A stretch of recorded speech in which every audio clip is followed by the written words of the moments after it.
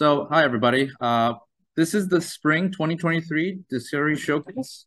We're really happy that we have a good turnout this time, and there, of course, more people will be coming in throughout the day. A quick, are the slides moving? Yes. A quick overview of the program. We like to think of ourselves as an incubator and accelerator for data science, machine learning, AI research throughout the campus. This initiative is part of the Division of Computing, Data Science, and Society, led by the Data Science Undergraduate Studies program, with the support of the Berkeley Institute of Data Science and the D-Lab. We also would like to thank our partners in Research IT and the Oliver O'Reilly and his office. Okay, we want to definitely highlight some success we've had recently over the past year or two. We had a great project that's very applied in nature, such as the Pro project with IBM to analyze mangrove growth forests and the impact of climate change on them. We also have very kind of cutting edge research projects in astronomy. We have a project on B162 asteroid and continuing analysis on that project.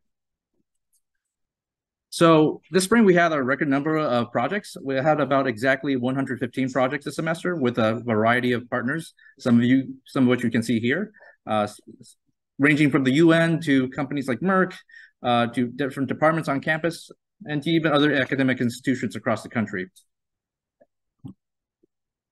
So in DAL, since the program started, we have had almost 755 projects with the Discovery program, and we hope to continue to grow that in the coming semesters. Over 2,200 students have been part of this program, and this semester alone, we have more than 400 students to be part of the program. So we're a large program, and we're continuing to grow. So, and one other thing I want to share is the diversity of the program. This is not only for data science majors. We have majors from every department you can imagine, many from the computer sciences, but as you can see, almost 30% from domains that go beyond the traditional areas of data science and computer science. And now I'll turn the event over to our MC, Benicia. Hi, everyone. I'm Benicia, and I'm going to go over the event timeline. We're first going to start off with a program introduction from 1 to 110, and then we're going to go with our keynote speaker, Professor Fernando Perez. Then we'll be going into team awards and presentations, as well as a small break and transition at 2:30. And then after that, we'll be having our poster board presentations from 2:35 to 4:35. I'm going to be going over the amazing staff that helps us run the data discovery program. We have the Discovery Graduate Fellows. If anyone's here, like, please stand up. It's cool. We also have the Discovery Operations team.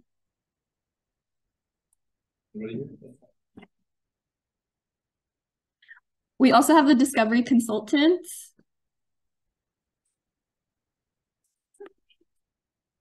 Okay, great. Yeah, thank you so much for the team helping running this smoothly. Next, we're going to move on to our keynote speaker, which is Professor Fernando Perez. He's an associate professor in statistics and a faculty scientist in LBNL's Data Science and Technology Division.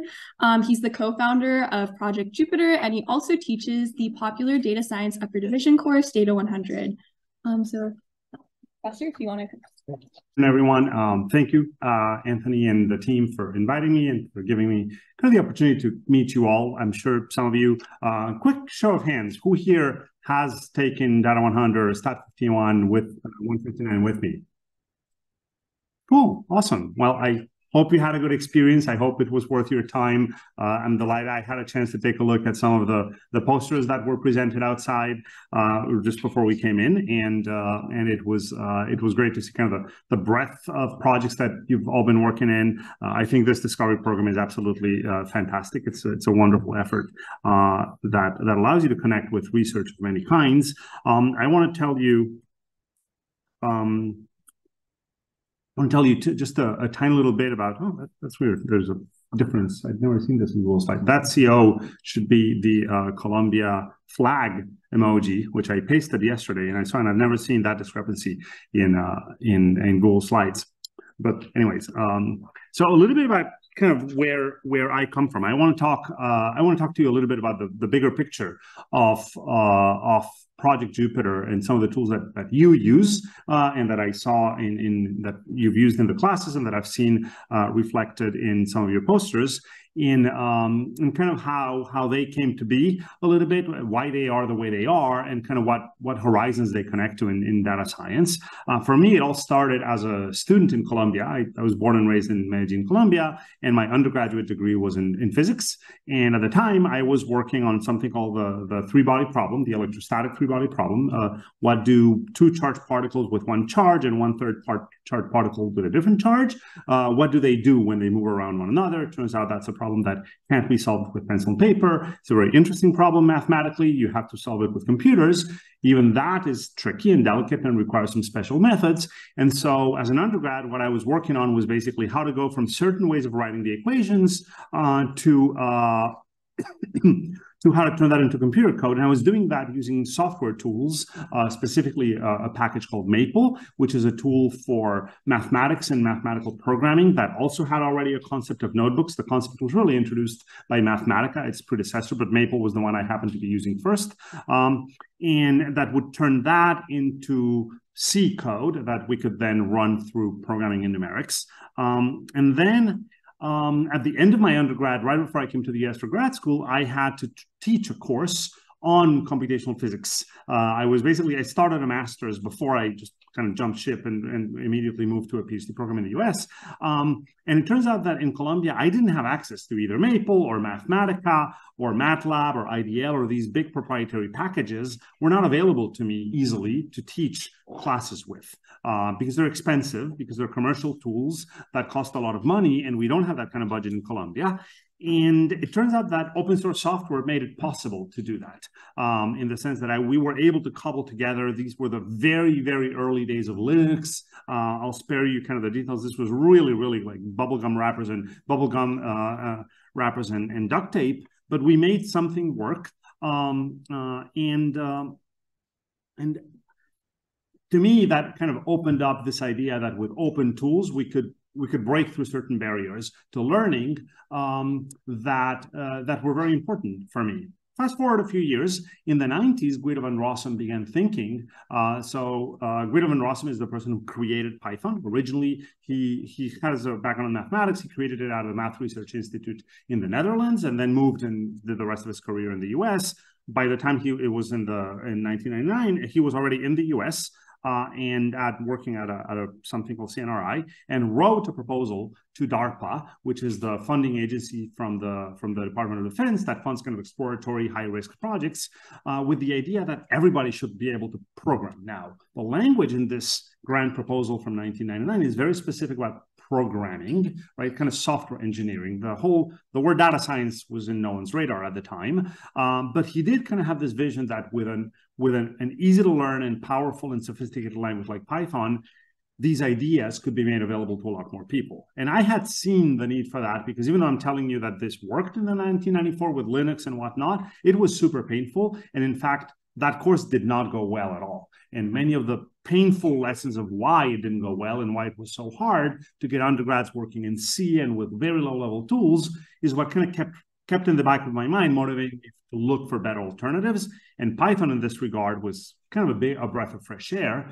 because if we fast forward another 10 years to today, that same concern that Guido was expressing in the late 90s was our concern, say, 10 years ago or more. But now with data, it wasn't just software engineering. It wasn't just writing software. It wasn't just programming as a computer science discipline. It was enriching, using programming, but in a much richer world full of data and data sets that could come from the brain or from asteroids or from mangrove forests or from healthcare data, et cetera, right? The kind of data that you all worked on.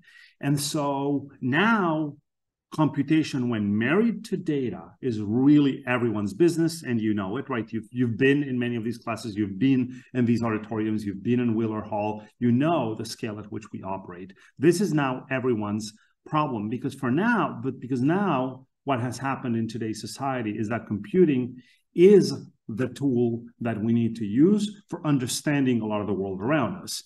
Now, in this case, the focus is a little bit different, and I'm not disparaging software development and software engineering. I write a lot of code. these days not so much, but I used to write a lot of code. I love software development, but there's a spectrum, right? And where computer programming as the focus of software engineering tended to be the discipline, kind of the purview of, say, computer science and industrial software houses.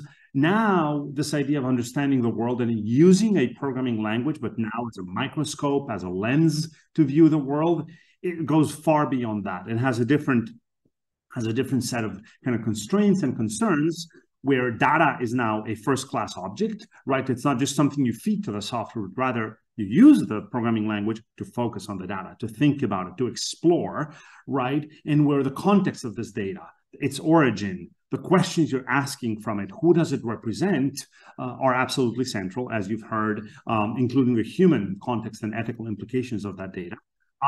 And where the output you're thinking of is not necessarily a software package, right? Your output is a story, right? It's these posters you have written out there, or maybe the notebooks that you had that you wrote to produce those posters before, right? The output is a story of your understanding of the world based on this data.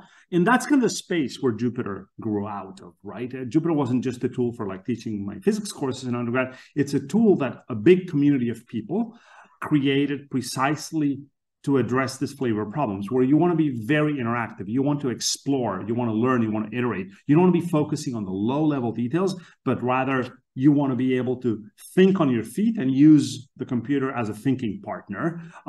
We wanted it to be open and free for all because we wanted to provide access to all. The architecture was designed with this idea of narrative as an output from day one. And we also thought a lot about making it very, very modular. Jupyter is not one thing. You may tend to focus on, especially on the introductory courses on like Data 8, on just the notebooks, and because that's the main course, but there's the main kind of thing that you land into, but there's a huge architecture under the hood that supports many more things. And that architecture is built out of a set of Lego blocks that we can recompose in a variety of ways for building the things we want. Jupyter Lab is a user interface that's much richer than just notebooks. It's more complex, but it exposes a lot more tools depending on what you're trying to do. The things you log into when you go do your homework, when you go take the classes, are these cloud-hosted hubs that were actually, the original development of that was done by one of you. It was the main author of Jupyter Hub at the very beginning was a Berkeley grad student who did it, who designed the first prototype and built it up. And another Berkeley grad student who taught the very first course that was the predecessor to Data 8, Jessica Hamrick. She's now a researcher at Google DeepMind, where she basically proved that one could teach one of these courses in the cloud, right, using cloud infrastructure at scale. In her case, this was Coxsci 131, where she was a TA for her PI. And Jupyter Book is the tool that we use to turn a lot of class notes and notebooks into textbooks that you see online. The Data 8 textbooks, the Data 100 books, etc., are built with this kind of technology. If you're interested in kind of learning a little bit more about kind of how we think about this notion of computational narratives, we actually wrote a couple of years ago, we wrote a paper, Brian Granger and I, one of the co-founders of Jupyter, is on Jupyter with me, and the person who basically I worked most closely with for the last 2 decades on Jupyter, where we kind of developed this whole idea of what is a computational narrative and why do we think that way about modern computing with data. And so there's a reference there. Now, with these ideas, with this kind of approach, we actually, and this approach, which is very modular, very open, that allows end users and stakeholders to recompose the tools in the way that they need them, we can create a huge amount of impact in many, many fields. You are kind of living proof of that impact. You all are, and the work that you're presenting outside is precisely the illustration of that impact. I'm only going to refer to a few things. I obviously didn't have access to all of your work before, but this is work that you have seen, that you have benefited from. But I want to highlight how important some of these things have been. Data 8 has had a really major worldwide impact. The people who created Data 8 precisely wrote down that these ideas of connecting inferential thinking about the data, computational thinking about the algorithms, which is expressed in a programming language, and this real world context, right, of where the data comes from, and where these things are woven together in the act of analyzing, exploring, and learning from real world data sets, was going to be a different way of looking at the world. that wasn't exactly what computer scientists traditionally had done. It wasn't exactly what statisticians had traditionally done. It very much follows in the Berkeley tradition. So in many ways, this is a reimagining of Friedman. Friedman was a major figure in the statistics department. He passed away before I had joined, but his textbooks kind of guided them a lot of the modern thinking in statistics and have been extraordinarily influential in the discipline for the last several decades. But in many ways, the birth of Data 8 was a reimagining of the spirit of what Friedman had written in the 80s and the 90s in the modern context, right? Ani Adhikari, John Gennaro, and Mike Jordan captured a lot of these ideas in a lovely paper in the Harvard Data Science Review called Interleaving Computational and Inferential Thinking, Data Science for Undergraduates at Berkeley. If you've never read this, it's open access. You can read it. It's basically a paper written by Ani, John, and Mike about all of you, right? About how you learn. And they precisely talk about how the focus of this course is precisely on this idea of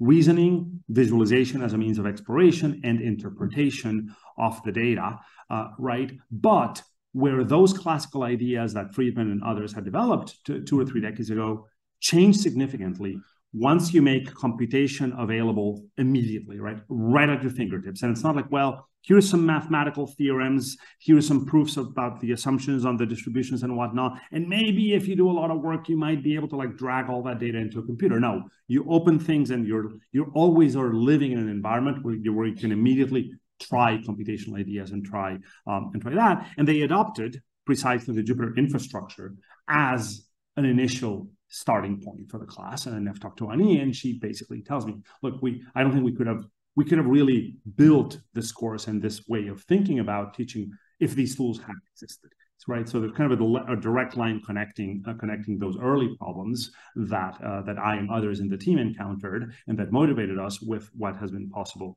for all of you. Now, who here has taken the 159? Anyone by chance? Okay, a handful of you. Wonderful to see you folks here. So for those of you who haven't, Stat 159 is a course which is not mandatory for the data science major the way Data 100 is, but it's offered and many data science majors do take it, that I teach. I'm actually just teaching it right now. We're just finishing this term. And it's a course called Collaborative and Reproducible Data Science that tries to address tries to go a little bit beyond what Data 100 does, and where Data 100 focuses on the analysis parts and the inferential parts and the modeling techniques. In 159, we kind of take a step back and think about, okay, how do we do this computationally robust and trustworthy, and think about the computational infrastructure of making science open, reproducible. How do we do this in teams? What are the social and scientific implications if research is not reproducible? And so there's a little bit of thinking about the why science should be done this way, which we really don't have the space for in 100. We spend a lot of time then thinking about what are the fundamental ideas that enable us to that make it possible for us to get to those questions of why, and then how do we actually do that in practice? And so we actually build the skills and daily habits to make our work the kind of work that you sort of did in 100 already, but now to create it in a way that meets kind of the modern demands of real world computational data science. The course is structured, obviously, given my own biases, around kind of the scientific Python ecosystem, the same tools you've used in Data 100. But each of these tools that we dive into, and we go into tools that you don't see in 100, such as learning to use version control with Git from day one. The entire course is structured around version control precisely as one of the foundational layers of reproducibility. But these tools are really expressing an idea. Each of the skills we learn is mapped to an idea where you could do the same thing. You might probably these days use Git almost everywhere, but you could do the same things in a programming language that isn't Python. You could use a different tool than PyTest, or you could use different tools than Markdown, etc., so on and so forth. But the basic ideas, these ideas of using version control for your work, using a scripted programming language instead of only, say, spreadsheets so that you click around, automating your processes, thinking about your data analysis in terms of a coherent stack, testing your assumptions and validating what you do, so on and so forth. These are ideas that are universal and that you should understand. We go beyond Data 100 in terms of not just focusing on notebooks, but going to a much richer workbench, which is what Jupyter Lab provides, where now we're thinking about the entire data stack. We need to explore data sets. We need to run code at the command line. We need to write pure Python scripts and libraries. We need to manage large files and so on and so forth. And that's what Jupyter Lab is for. Jupyter Lab gives you notebooks, but it gives you a lot more tools that allow you to tackle tasks that go beyond the, I have one document and I want to go from the top to the bottom, kind of adding and editing and learning, but now I'm stitching together an entire research workflow. And for that, you're now being exposed to learning sort of real computing in the cloud with tools that allow you to do a lot more tasks that are the kinds of tasks that you will encounter in industry, that you will encounter if you go to a supercomputing facility to run, say, large-scale models and codes, if you work, say, up at LBL in a scientific collaboration with the supercomputing folks or similar. And so we take the foundations from Data 100, but we take you kind of, again, one step further. Now you're going to learn, okay, well, how do I share my work with others? How do I turn my collection of notebooks into something that the world can see by publishing it with Jupyter Book, which is exactly the same stack that we used to build the Data 8 textbook? How do I turn that into something that people can not only see as a textbook online, but execute? Right? It turns out that in the Jupyter universe, we have tools, and actually some of you have benefited from these things in the past. We used to, I think now we link a little bit differently to it, but we have a tool in the Jupyter space called Binder, which allows you to take a bunch of Jupyter notebooks that are connected to a repository of code where you've explicitly listed, these are the things my code needs to run. As long as you've told the system in a little file, this is what I need for this code to work, and there's a way to say that, then Binder will automatically do the magic of using cloud computing tools called Docker and Kubernetes, which some of you may know about, but you don't need to. And the point is that most scientists shouldn't have to become cloud engineers to share their work, so that you can now give one link to your work that somebody could click on, and without installing anything, with just their browser, they can log into a live, rich, executable version of it. They could maybe try a different parameter. They could explore a different question. They could change the model. They could upload their own data file into it and try your method with their data, so on and so forth. In this course, we also do something that I've already added a sprinkle, and some of you in Data 100 actually have had a guest lecture by Shel Gentleman, because I was also interested in bringing some ideas about how data science is not only about social data, but about how data science ideas apply to the natural world. And I'm delighted to see that many of your projects actually outside go in that direction, which is awesome. I saw the asteroid projects. I saw some climate-related projects. I saw some neuroscience projects. And so I've tried to add to Data 100 a sprinkle of tools and intellectual motivations around modeling with physical data and around the Earth and climate.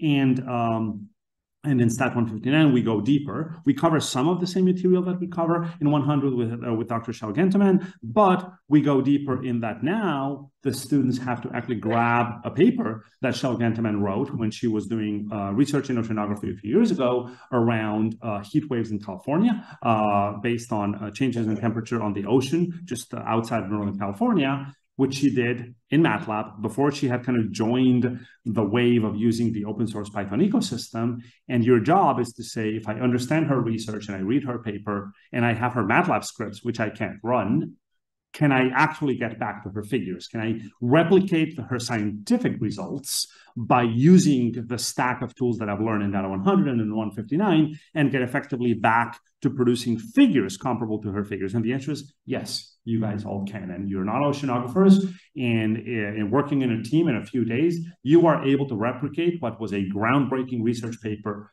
just a few years ago with a completely different language. And I think that's fantastic. And it speaks very highly to the kind of skills that you all have and the impact you can have with them. At the end of the course, the students learn how to bundle all of that into what I call the reproducible research compendium, which is this idea of creating this public website that is built with Jupyter Book that has kind of the entire narrative story. The main part of the story, which is where the scientific narrative is constructed, but supported by the detailed notebooks that have all the nitty-gritty of the analysis and how do you make each and every plot and how do you get each table, which then themselves rely on supporting code that is properly tested, that you can install, that is a proper Python library, and so on and so forth, and that anybody can reproduce because you can launch it on Binder and you can access it. And so kind of this idea that you can all basically do what honestly for many people is like cutting edge of the best practices in industry and modern research. This is what, just off of a Data 100 with one more semester, we get to build here. All of this, we do it here because, in a sense, we're leading in the world, but we're also following, we're kind of also riding a wave of change in how science is practiced. NASA started leading a program called the Transform to Open Science to really change how all of NASA-funded research is approached, so that all of the practices of how the research is conducted, all of the access to the data, et cetera, are made around, are built based on principles of open science. This program is led by the same person, Shel Ganteman, this colleague, and the program began in 2022, and by now the program has declared 2023 to be, initially, it was declared that it would be the NASA year of open science, and you can learn more about it by scanning that QR code or just Googling those words. It's pretty easy to find. But after NASA did that, then they coordinated with all of the federal agencies to declare 2023 the federal year of open science, right? And so now all of the federal scientific agencies are coordinating their policies to really take these practices that you learn in Data 100 and 159 to how is research done across all the US federal agencies. This is really a kind of a major sea change in how science is being done. And the scientific societies are adopting this, and particularly focused on this scientific society called AGU, the American Geophysical Union, which is kind of a scientific piece of the Earth and Space Sciences world. It's the society that covers all of that. And over the last few years, they basically said, look, in addition to like publishing old school PDF papers, we should really lead with recognizing that this is how science is being done now. And so let's include, Jupyter Notebooks in our publishing pipelines. And now they've actually made they have a formal program called Notebooks Now to really push the construction of these kinds of documents as a primary part of the scientific record. And as part of this effort to building open science for the world, very much in the Berkeley tradition, a number of us from the Berkeley Data Science Program, together with colleagues at the University of British Columbia in Vancouver and the University and Columbia University in New York, got together a couple of years ago, and we decided that we had to create an organization that would offer these kinds of tools and infrastructure to other places than, say, Berkeley or Columbia or UBC, because each of us had been able to basically, in conjunction with other teams, like the team that manages the hubs that you all have access to here on campus, to create that kind of infrastructure for our institutions. But a university is not a business. A university is not an organization that can be producing, kind of like serving random companies or random other universities or random research groups by like signing contracts to say, yes, come onto our hub. That's just not how it works. So a few of us decided to create this separate nonprofit organization called 2A2C that serves the mission of scientific research and education, provides actually like contracts, but does so in a way that fundamentally all of its work contributes back to this open source ecosystem. The executive director of this organization is now, his name is Chris Woodruff. He was a former PhD from Berkeley, who then worked with me as a postdoctoral researcher for a couple of years, and who went on to run this organization that now allows us to do things like partner back with some of these NASA scientists. So this is in collaboration with Tasha Snow, a researcher in Colorado, who led a project to get funding from NASA to build, think of it like your Data 100 hub or your Stat 159 hub or your Data 8 hub, but now managed by this organization to serve the scientific community that from NASA uses data from a specific satellite called ISAT-2, which is a LiDAR altimeter, and some other related researchers who work on understanding the fate of ice sheets in Antarctica and Greenland to build a scientific community, now not around a class, but around an entire type of cutting-edge research data and scientific questions. But again, offered in the same spirit of open, interdisciplinary, collaborative science that benefits the world. And so to kind of come close to wrapping up, I guess what I'd like to reflect on is how this architecture that we have with Jupyter that you've all experienced, and that kind of dates back to, at least motivation-wise, to these questions and these problems that I had trying to teach these courses back in the 90s, and then that an entire team of people and a huge community built together lets us innovate pedagogically at scale. There's no way we could do this. I mean, think for a second, if let's say that it wasn't the situation I had in Colombia where I couldn't afford MATLAB or Mathematica for my students. Let's say that we're at Berkeley and that we do have site licenses for MATLAB. So in principle, every one of you, while you're a Berkeley student, can install MATLAB. Let's ignore for a moment what would happen to you after you leave Berkeley and you don't have that free license as a student. Let's leave that fact aside for a minute. Imagine yourselves in Data 8. And on the first day of class, the instructor says, okay, everybody go and figure out how to install MATLAB on your laptops. Now we're doing tech support for 2,000 people. That's just completely unthinkable. Now, of course, those folks have moved. Eventually, they did move to actually supporting versions of their stuff in the cloud as well for good reasons, right? But now we need a toolbox. Now we want a special configuration. We want to add this other thing. None of that would be viable with the proprietary tools. We can do this. Not only can we innovate, we can do it at scale in a way that would be unthinkable with proprietary tools, which helps us democratize data in computational education in a way that we think is really important. It's part of our mission at Berkeley. And I would argue it supports a really deep transformation at Berkeley. I've kind of been here now since I came to Berkeley at first in 2008, and I've seen the process of these courses grow from little experiments like what Jess Hamrick did with a course that ironically was MATLAB based. And when she did this first CS131 pilot, she said, I don't want to teach that with MATLAB, and I don't want to teach it by like bundling zip files full of MATLAB scripts on B courses. What I want to do is have something with Python open in the hub in one place where I know what the students are running. And she did it. And she managed to get it running after Min had created the very, very first earliest prototype of Jupyter Hub. They were both at the time, well, Jess was a PhD student, and I think Min at the time I think he might have just finished or he was finishing his PhD.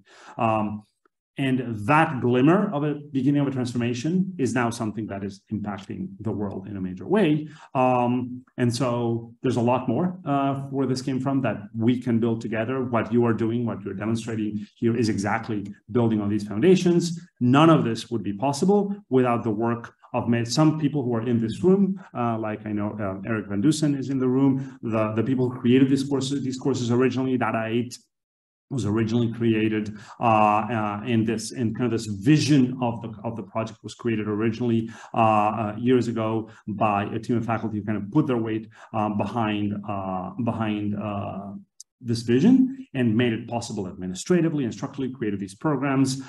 Huge call out to Anthony, who has done an amazing job. I also saw this program. I remember the early meetings when this program was like a handful of students, and how it has grown now into something amazing. And finally, special congratulations that two of these people have recently been recognized. Yui Panda, who's one of the engineers who manages the hubs and who has contributed a huge amount to the development of Jupyter itself, was recognized as this year with a Chancellor's Outstanding Staff Award. And Ryan Lovett, who's in the stats department, who is not here because he's in the meeting I just snuck out of to come to talk to you, was just nominated as one of the 2023 Jupyter Distinguished Contributors. So special congratulations to them, but a huge thanks to the entire team that makes this possible, and to all of you for the great work, for having been great students. And so good luck on the rest of your future, and thanks for your time. Okay, so we're going to be moving on to student presentations now. If we could get high spatial resolution mapping of emissions and air up to the stage first. Good afternoon. My name is Nilu, and my project was high spatial resolution mapping of emissions and air.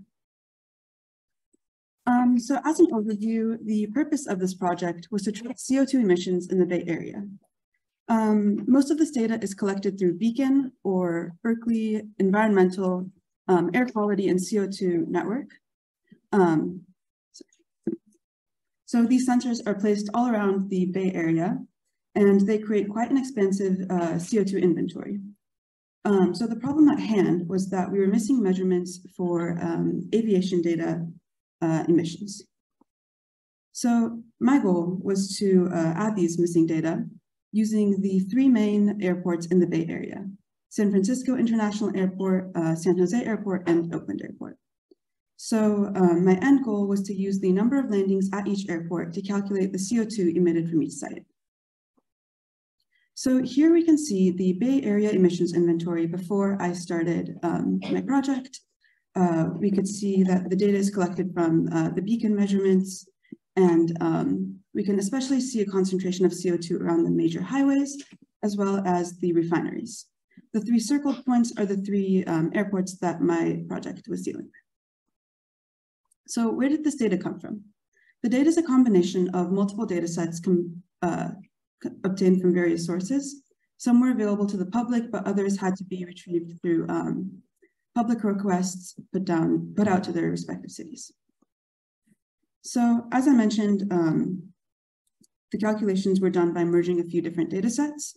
So for each airport, I found the number of landings per month, the most common aircraft types landing at each airport, the respective engines of these aircraft types, and finally the fuel flow per engine type, or how much each engine burned. So for my model, I started with the raw landing data and I cleaned it, and I removed all post-COVID data because COVID created some discrepancies that we could see stabilizing over the next few years. Next, I researched the most common aircraft types landing at each airport, and I matched them to their respective engine types. After that, I found the fuel flow for each of these engine types during different stages of takeoff. I also found how much time was spent during each stage of takeoff. For instance, the time it takes for a plane to speed up on the runway is about 42 seconds. After that, I converted the tons of fuel burned to the tons of CO2 produced per hour. This was done using the conversion factor 3.16 kilograms of CO2 is equivalent to 1 kilogram of aviation fuel. Then I used a sinusoidal regression model and trained it on the data we had. And finally, I expanded this model to include future predictions as well. This model was repeated for each of the 3 airports. So here we can see the outputs produced by these regression models. We could see a yearly cycle that peaks in the summers and drops in the winters. And we can also see for SFO and SJC an annually linearly increasing trend. So as we saw earlier, this was the Bay Area emissions inventory before, and through the analysis and calculations, we were able to add these 3 points to the inventory. So although this was a great foundation for aviation data in the Bay Area, we could actually get a little more exact. So we can start with weekly fluctuations, which shows what days of the week are most popular for flights. And we can even dive deeper into the hourly fluctuations, which is what time of day are there the most flights landing. After we finish aviation, we can move on to other missing data points, such as ports, like the Port of Oakland, and residential areas as well. Thank you. So our project is focused on helping Berkeley Wireless Research Center to build the machine learning-based analog and mixed signal circuit design and modeling technology.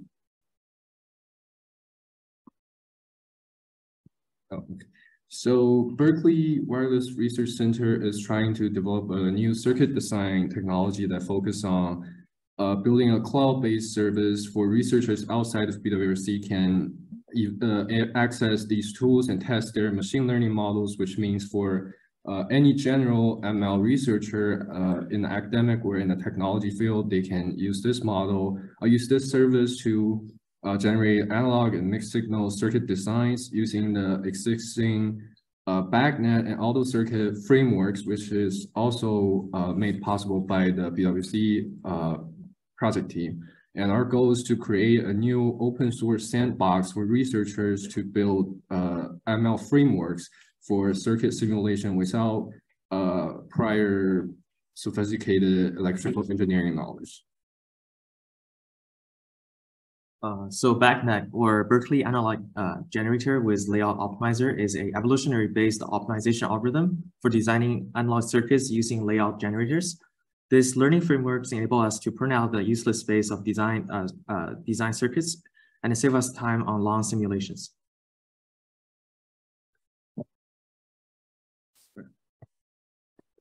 And also, auto circuit is a machine learning tool which adopts reinforcement learning, and it is used for post-layout circuit design and to find the optimal parameters. And it also uses hardware description language to do the simulations to also help for parameter optimization. And here's our circuit string. It's our entry and circuit optimization pipeline. It is broken down into 3 parts. The first one is the reinforced learning environment, which allows Q-learning. And the second is the client-server interaction.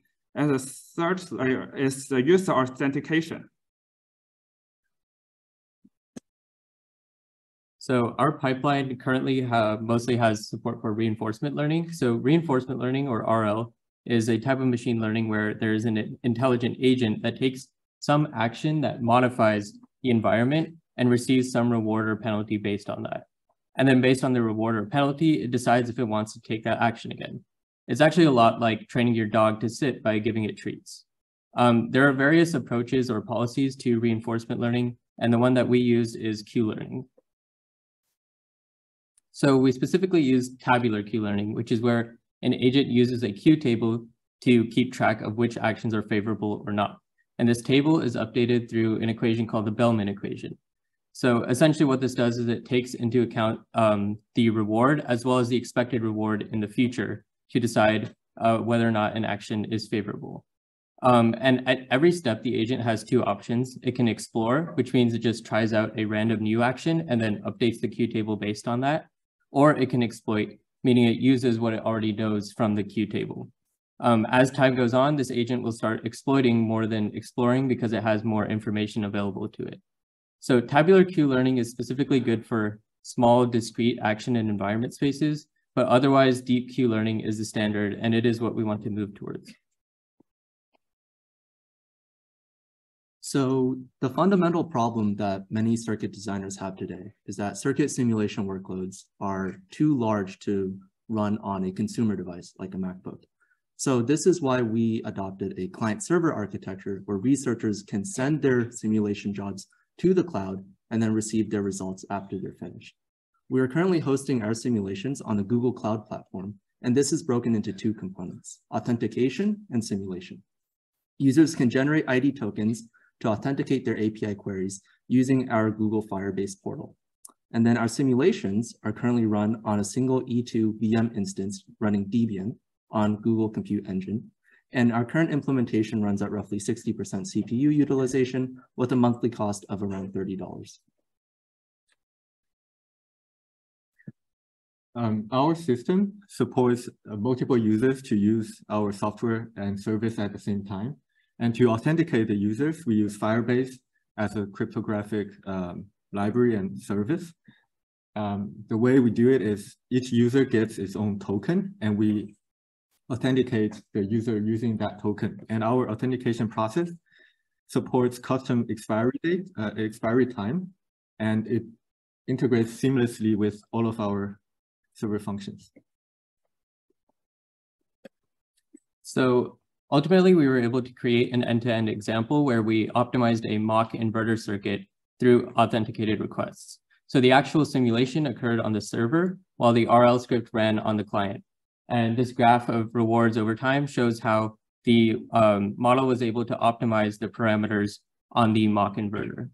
So this validates our proof of concept and paves the way for additional simulation functionality and support for a variety of ML methods. Regarding the next step, we'll be doing more implementations on the circuit simulation tools, such as moving ngSpice, an open source circuit simulator toolkit on the server side. We'll also be adding HTTPS to encrypt messages between client and server to secure protocols for public-facing service, as well as adding support for additional softwares. Thank you all for. Hello, everyone. My name is Kat. I am Sixiandu. And I'm Max. And our data science discovery project explores nature-based climate solutions and whether planting trees can help fight climate change. So our project focuses on nature-based climate solutions, which aim to utilize terrestrial ecosystems to mitigate the impacts of climate change through their potential to remove and store carbon from the atmosphere. More specifically, our team focused on improved forest management, carbon credit projects, like for example, projects that plant trees, And for those who are unfamiliar, carbon credits are generated based on the amount of carbon sequestered by a project, which can be sold on carbon markets and provide a financial incentive for organizations and individuals to participate in these nature-based climate solutions. And so as a result, improved forest management projects have issued nearly half of the carbon credits in the voluntary registry offsets carbon market. And while these carbon credit projects are gaining traction as an effective method for reducing carbon emissions, it's still unclear whether or not they're actually working. So in our research, we aim to suggest a remote sensing-based evaluation method for the effectiveness of nature-based climate solutions, as well as evaluate how trustworthy they are in the reported voluntary registry offsets market.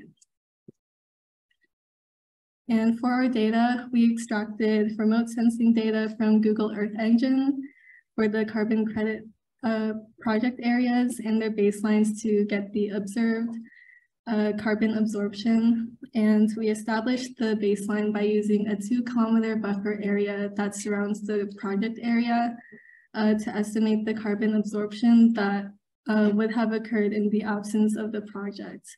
And so the project area is where the trees have been planted, and then the baseline is where they were not planted. And we also downloaded data from Berkeley's carbon trading database to get numbers on how much carbon absorption was reported for each project, and comparing the observed versus reported carbon absorption allowed us to evaluate the trustworthiness of these carbon credit projects, while comparing the observed project area with the baseline allowed us to evaluate the effectiveness of the projects. So our first result tries to answer that how effective are those carbon offset projects. We did linear regression on the additionality of project baseline from baseline. And we used the slope difference between and after the project starts as an evaluation. Just like the right project, you can see it has an increasing trend additionality after it starts. So we think it's a good project, while the right one is not. So we found that there are 27 over 56 projects has a positive slope difference. Furthermore, as you can see this column chart, this is the slope difference distribution. And surprisingly, it follows a normal distribution centered around 0. We think this indicating that the absence of consistent observable carbon reduction across projects. And also, as you can see in the following charts, the mean slope difference for improved forest management projects shows the greatest potential, while the afforestation projects shows the least. And also, projects located in East Asia and from CAR registry show the largest slope difference. So our conclusion is that such differences reflect inconsistency across project types, regions, and registry. Yeah, so next we looked at the credibility of these projects. And we did this by comparing the carbon offsets that were reported by these registries and the carbon that was estimated from our remote sensing data. So basically, we're trying to see if what's being reported matched what we measured. And here you'll see a figure of the project with the most carbon offsets out of the projects that we looked at. And you'll notice this discrepancy between the blue line, which is what they reported, and the orange line, which is what we measured. And this is a pretty big problem because this project alone is on the scale of over 2 million offsets being issued. And if it's not being reflected from what we're measuring, then this is not actual carbon that's being removed. And so in the future, we want to incorporate more projects globally in our analysis. And we're also aiming to refine our baseline method by comparing our current use of the 2-kilometer border with other methods to see which is most appropriate. We also want to compare what we found with what other research projects have found to see if this is a common trend and if our use of remote sensing matches what other methods have found. And finally, we want to apply explainable AI to find the factors that are most effective for these projects. Thank you so much for listening, and thank you for the program. Hello, good afternoon, everyone. So I am presenting on the faculty hiring analysis. The predictability of job performance is a central issue in the study of organizational psychology. Essentially, how likely are you to be good at your job in a year or in 10 years? And previous works that have studied this have, in our opinion, missed several key factors. First and foremost, they use a very qualitative and subjective measure, which is supervisor ratings. And the other thing is they failed to quantify by the field in which the researcher or the faculty member was in. Therefore, for our present study, we wanted to conduct essentially the largest ever study on academic faculty members and their job performance across the years. And we wish to do this by studying their citation count. Essentially, we believe that citation count is the most accurate measure of their academic impact and essentially their job performance. So our sample uses OpenAlex, which is a humongously large global research system containing hundreds and millions of works, authors, institutions across all of recorded history. And for us, for this study in particular, we took a 30% random sample of authors within the US whose first published work occurred in 2012 or later. And also we stratified across all 19 of their fields, so we have about 600,000 authors in this study. So what are we measuring? We're measuring two main things. First, the stability of their percentile ranking. Essentially, in their first half of their career, what percentile do you rank within your field? So are you within the 50th percentile, the 60th percentile? And within the next half of your career, so the next 5 years, are you likely to move up or down in this percentile ranking? So essentially, we're ranking them within their own field. So we have 19 different graphs, and you'll see them in a little bit. And we believe that this accurately reflects essentially job performance across all of these fields. Our second analysis is a lagged regression. A lagged regression basically tracks how much your citation count in year 1 affects it in year 2, how much year 2 affects year 3, et cetera, et cetera. All right, so our first result basically closely correlates with most studies out there. It shows a pretty strong correlation between early career success in terms of citation count and late career success. You can see in the graph on the left, basically their correlation, sample size, and p-values for all 19 of these fields. And it's basically a very clear graph. However, we decided to measure for another specific thing, which you'll see in the next graph, which is a 3-year horizon. So the purpose of a 3-year horizon is to control and to correct for the effect of bombshell works. Essentially, if you win a Nobel Prize with your very first published piece, you're likely to be a very good researcher, and you're also likely to be cited on that work for years to come. And as a result of that, you're likely there's going to be a significant correlation between your performance later in your career and early in your career simply based on the effect of this one work alone. Therefore, we wanted to correct for that by accounting for a 3-year horizon. Essentially, if you publish a work in 2013, you will only be counted for your citations in the next 3 years, and everything following that will not be counted. And with this very simple change, we see that the significant correlation we saw in our previous graphs essentially dries up. As you can see in the graphs on the left, there is essentially no correlation and a negative correlation between performance early career and performance late career for academics across all of our sample size, which is quite a significant difference. To further elaborate on our 3-year horizon, what we have here is a density plot between how much of your citations you receive in the 3-year gap and how much you receive total. So the graph is kind of difficult to read, I apologize for that. But essentially, we have a median value of how much of your citations you receive within the 3 years. And if you are lower than the median, you are the blue line on top. And if you're higher than that median, you are the yellow line on the bottom. And essentially, if less of your citations occurs within the 3-year work, you are likely across the board to be in a higher percentile ranking than those who have most of their citations within the 3-year gap, which is a pretty surprising result for us. It's something we did not expect to measure before studying the study. And lastly, moving on to our lag regression, it kind of correlates to a similar thing where although you can see a pretty significant correlation between works year by year, when you account for works years in the future, there's essentially very small correlation between the effect of your citations in year 1 and the effect of your citations in year 10, for instance. So This differs pretty significantly from previous studies. We believe that this is because we also stratified these by academic field. So as you can see, although some academic fields follow a pretty linear trajectory, there are a lot of academic fields that don't. And of course, this warrants a lot of further study, which we're going to intend to do in the next semester. But it is a very significant and surprising result for us on this case.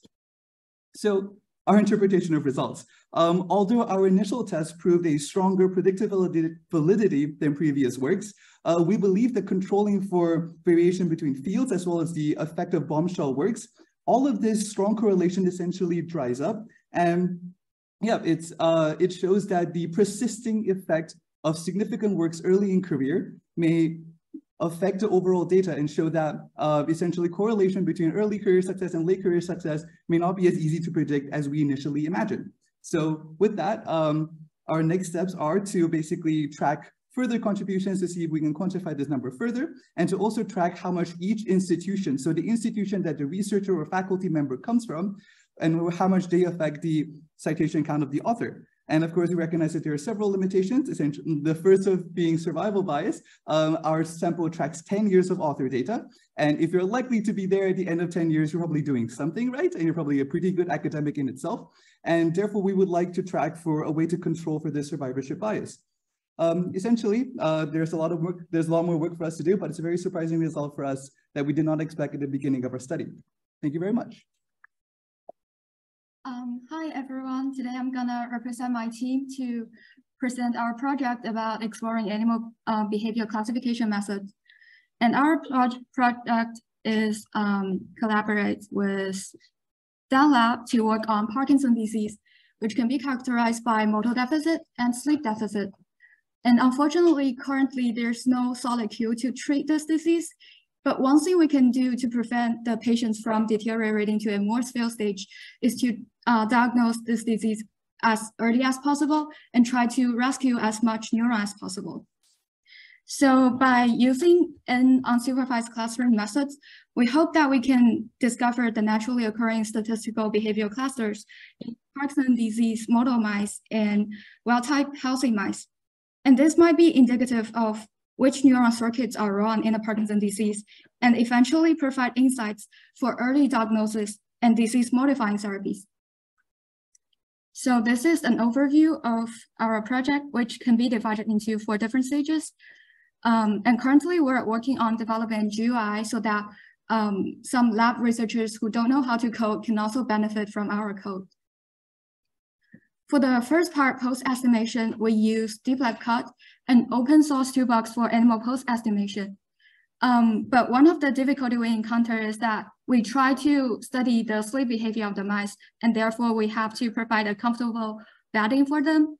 And therefore, we don't have a transparent base for us to take the camera from the bottom, which increases our difficulty to label the mice. And our solution is just experiment with varying parameters and neural network architectures.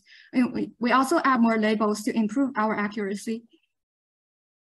So as you can see that in the end, the machine label cross and the human label solid circle almost overlap, which illustrate the consistency between these 2 methods. For behavioral clustering, we actually tried several different methods. And most of them are open source, but also have some limitations.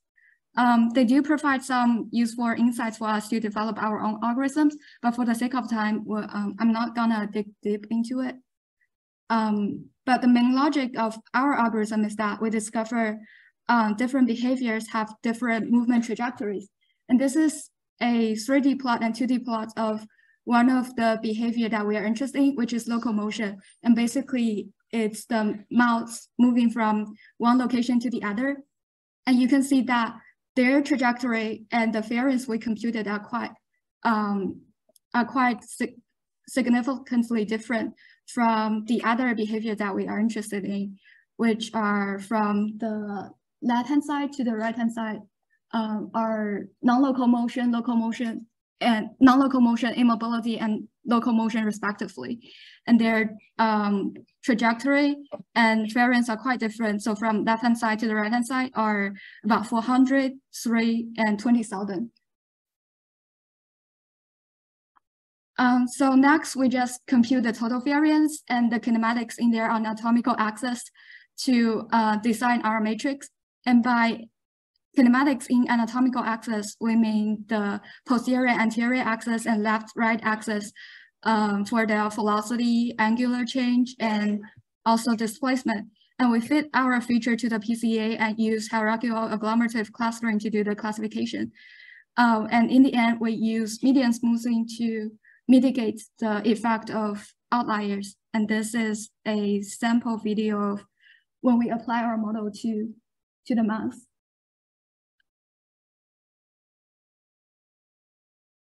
So this is when it's doing non-local motion because it's moving in its own place. And while it's transitioned to where it's transition to the next behavior, our algorithm can be quite sensitive. Now it's in the locomotion stage.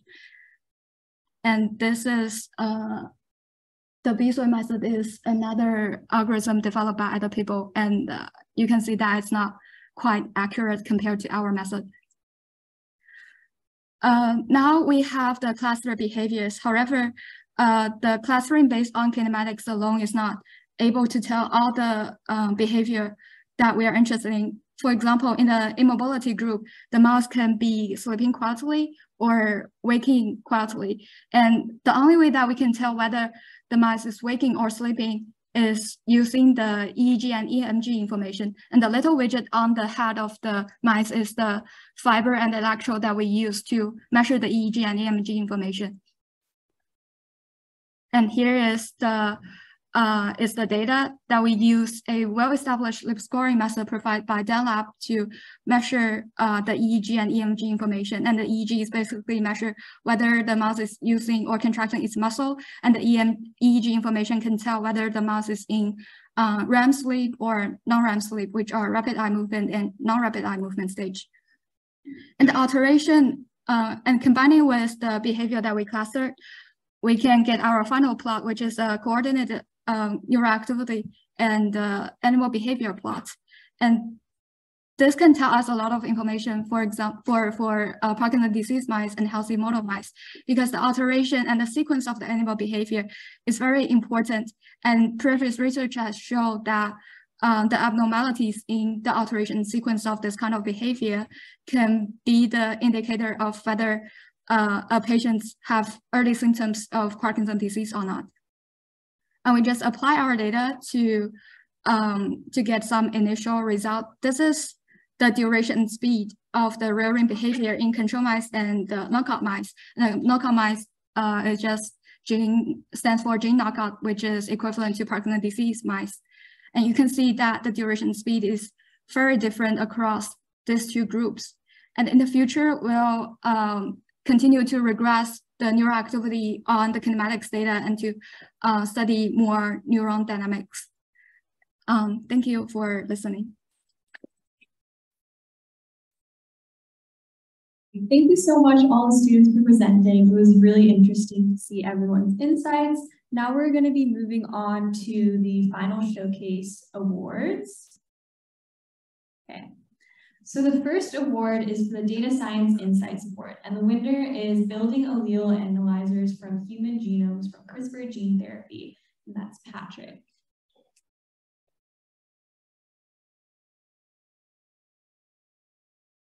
We'll be taking pictures like after.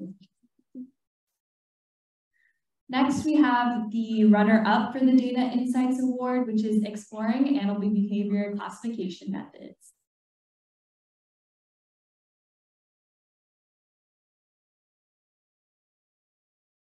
Next, we have the Ribbon of Excellence Award, which is with separating financial facts from opinions using bidirectional encoder representations from transformers.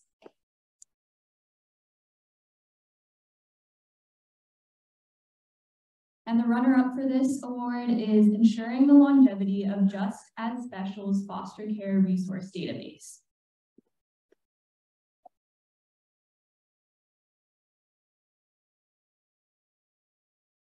The Cloud Computing Application Award winner is the Faculty Hiring Analysis.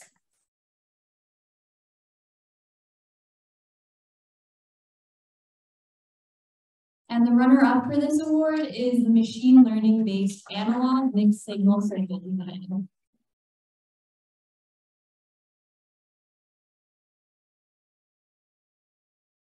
The Data Visualization Award winner is the high spatial resolution mapping of emission and air.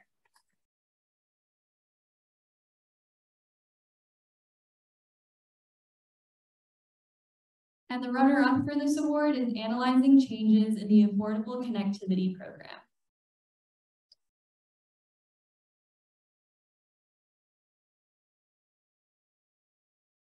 The Team Collaboration Award winner is Fact Grid Cuneiform Project.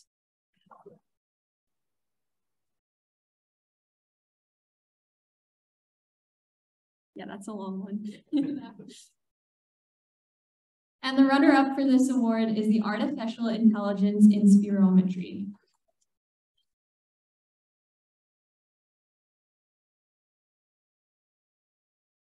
Great. Those are all the awards. We're going to be having a small 5-minute break for you to look at the other poster board presentations. Yeah.